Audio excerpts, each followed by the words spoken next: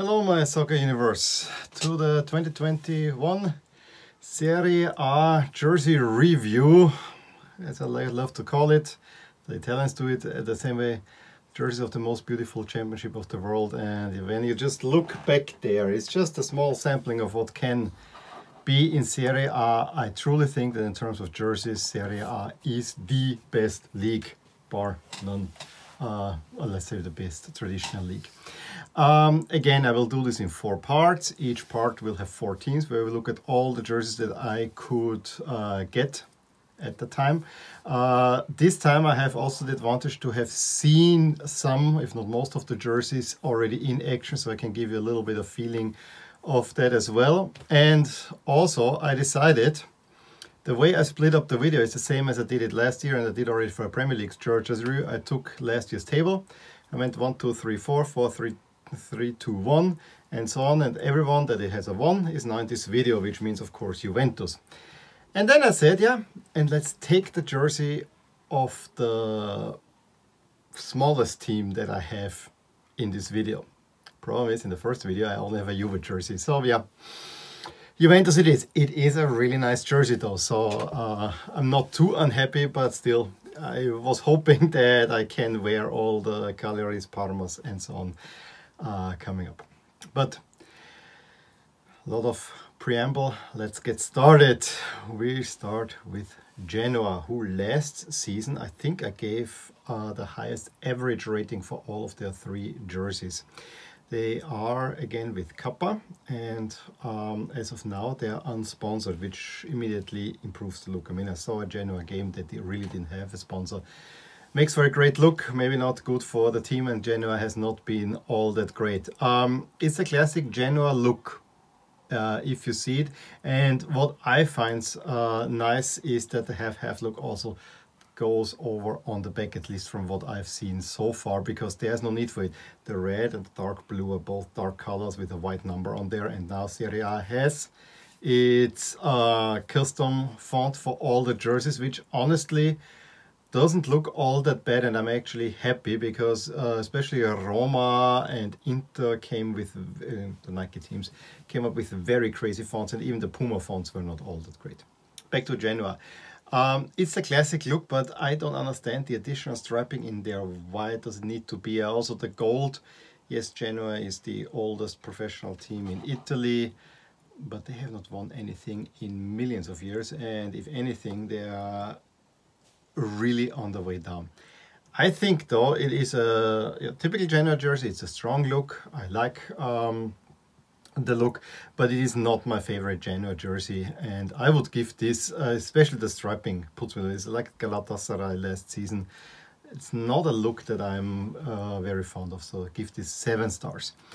The away jersey hits me at the right spots. I love when you take a white away jersey, and I think for Serie A, a white away jersey, or you should have at least 1 white jersey in there. You cannot go wrong with that. And we can debate whether the Juve jersey is a white or a black jersey. Most of the time it's a white jersey with a little bit of black on there. In England I said yellow. In Italy it should always be a white jersey in there. So that makes already sense. And then the center strap, I love it.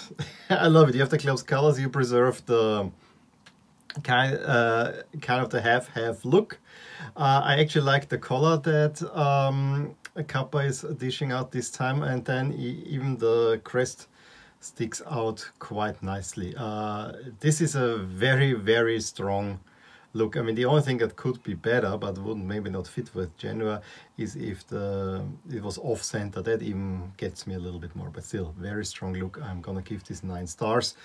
And the third jersey, not sure how much contrast provides to the home jersey. And again, I'm not so sure about all this pixelated camo effect there with blue tones getting darker and darker and darker. Also the monochromatic golden crest, you know, you have the half and half crest. I think it cheapens the look a little bit, but it makes for a very dark jersey. It's a beautiful jersey, especially with the red in there. I think I'm more bothered by the gold than the red in there. Right? It's a really nice jersey. They were wearing this in the first game against Napoli, which went all the way down, where I think the away jersey would have, the home jersey would have done, all of the jerseys probably would have done fine. So I didn't understand it quite there. The camo look puts me off. Other than that, it's a nice dark blue jersey, which is something I always like, and so I'm gonna give this, yeah, let's 8 stars. Let's move on to Hellas Verona, first Macron, and that's the other thing. We have Macron is taking over Serie A in many ways, but I always have the feeling what we don't have in Serie A is many templates. I actually think that this season we barely have a template jersey. This almost comes the closest, because Macron's weird that they introduced last season, slivers here along the shoulders. That's the only real downside. I'm not so fond about the side striping as well too, but I really love the color. And the pattern here is a little bit reflective of the new crest. It's kind of a little bit all stitched together. We'll see this at the third jersey then very nicely. The new crest, I think, is an evolution from the previous one. It is much cleaner looking. You actually see what's going on, but it keeps also the main, it keeps the ladder, which is a symbol of, I think, Scaglieri family, which old Veronese family. You have the two mastiffs forming a V for Verona, and which were also in the original crest. You just drop the shield with the yellow and blue, which looked nice per se, but you couldn't really tell what's going on. And I think in this modern age, simplified crest makes a whole lot of sense. So for that reason, I think they're doing a really good job here. One thing I wish here was that the sponsor was yellow too, although it's not so intrusive here. And again, the short collars, I like them wider. I don't like this new kind of shortish collar. The pattern, as I said, it refers to the crest. I'm not too sold on it, but it gives it a little bit of special look there. It doesn't excite me though. There are too many quirks in there. So for that reason, I'm going 6 stars. The away jersey has a nicer color. It basically reverses the colors in many ways. Here the sponsor has the accent color, so it is a little bit more solid look, more unified look in a way. I still don't like the slivers. I think the color, although I like it better, it's basically 3 color styles in one. You have the short collar, you have the V insert, and then you have kind of a round neck collar. So it's maybe trying a little bit too much, but it's a better jersey. I also like the slight pinstriping in there. I would say that's a 7-star jersey. And potentially the best one is, again, like last season, the third jersey, but it's not as good as last season's third jersey, which is one that honestly I would love to have. Again, the slivers put me off. The collar, actually, I like here. This is, you know, this is kind of a round neck with a V insert. The slivers, this is just off-putting. If that wasn't a pure white jersey with a little bit, I think this would look great. The yellow insert here on the sleeve is also a little bit off, but I think the big thing is that on the proper right side, you have basically the crest going front and back, which is also the pattern that we see on the home jersey.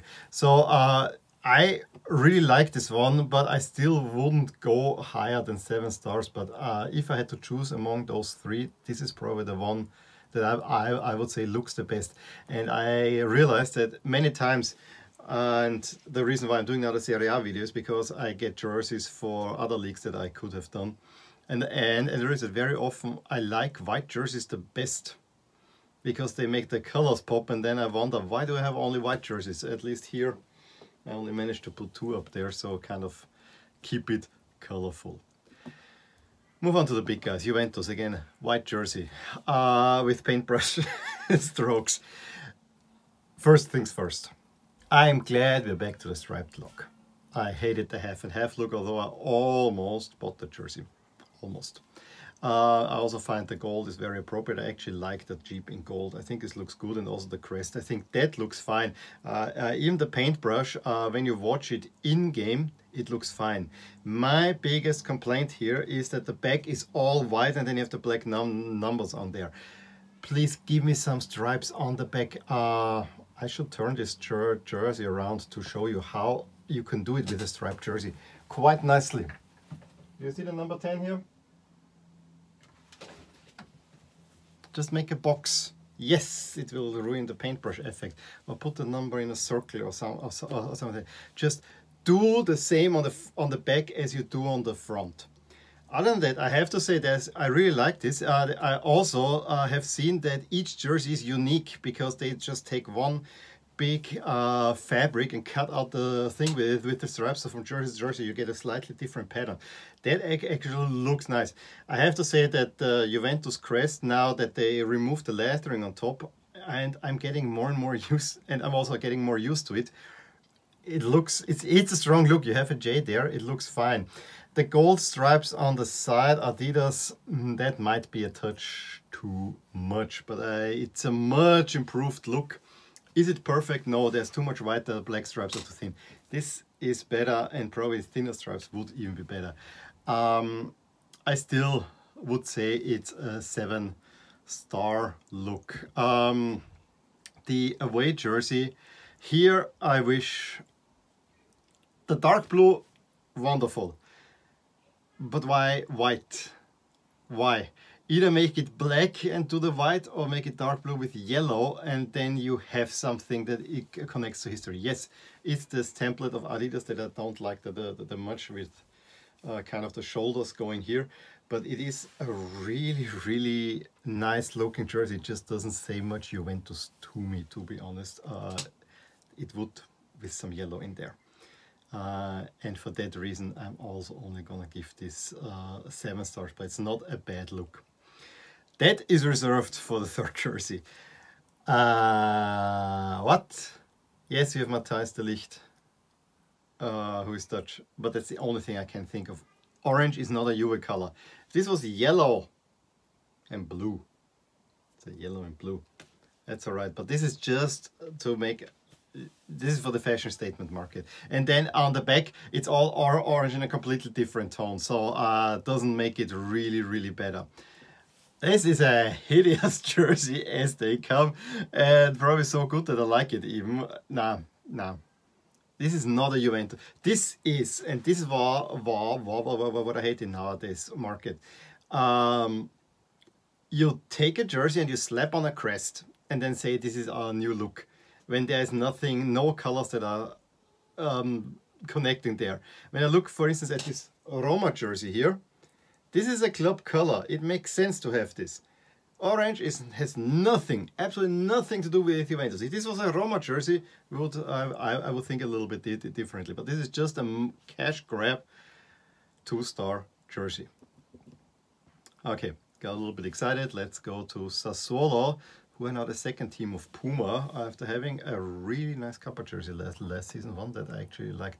This is more the classic Sassuolo look, with thin stripes. You see the temporary 100-year crest that I'm in my videos not updating in the standings, because I think this is just a gimmick on there. But it looks quite nice overall. I wish the sleeves were also striped, and there's a a little bit too much paneling going on, but it is a nice look. There you have a 100-year crest. Could also, when I look at the real, it could also use a little bit more. But the Mappa sponsor is outlined in gold, as it should be for a 100-year jersey. I think it's a classic enough looking jersey with some quirks. For that reason, I'm also only gonna give this 7 stars. The away jersey I like a whole lot better. And you see, this is just a shot from I think youth league or ladies league tournament. But I really like the white and then the chest band for the sponsor. Cannot go much do much wrong here.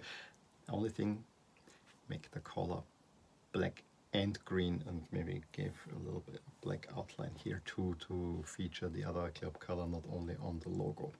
But strong look, 8 stars. And we finish with another Turin team, Toro from Torino. Joma. I actually don't know how you, I know it's Spanish, but I think it's probably Joma or Joma. You let me know in the comments below what you think it is. And I don't want to hear how you think it should be in English. I want to hear, it's a Spanish company, I want to hear the proper Spanish pronunciation. That's what I want to hear. So drop that below. Yeah, typical Torino jersey. It is granite red. It has the leaping bull on the side, which is a touch that I love a lot. I think this makes it an instant favorite of mine. The only thing is too many sponsors. That drop it down. I'm not so sold on the color either, although I think it looks nice. If the Beretta was not there, I think I would actually really think of adding this here to the wall, because I think Torino should be a team that should be up there. It's a strong look. It's a strong classic Torino look. I liked last year's with a little bit more classic color, so this is a little bit more sportish, but you know, gotta take it as it is. I would say 8 stars. The away jersey, same thing in white. Here we have a nicer color. Still the sponsor. I don't want to give, I'm inclined to give this 9, but you cannot put the Beretta over the S of Suzuki.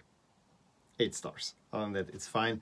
The only thing they lose me is the mint green, which was last year's favorite color.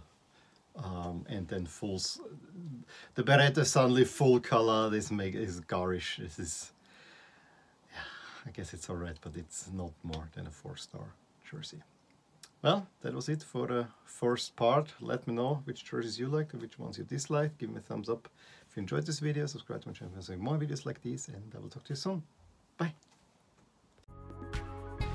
Hey there, I really hope you enjoyed this video, and if you did, here are some videos and playlists that you might enjoy too. Also, please consider subscribing to my channel and clicking the little bell icon so that you get an update whenever something happens in my soccer universe. And with that, wish you a wonderful day. Bye!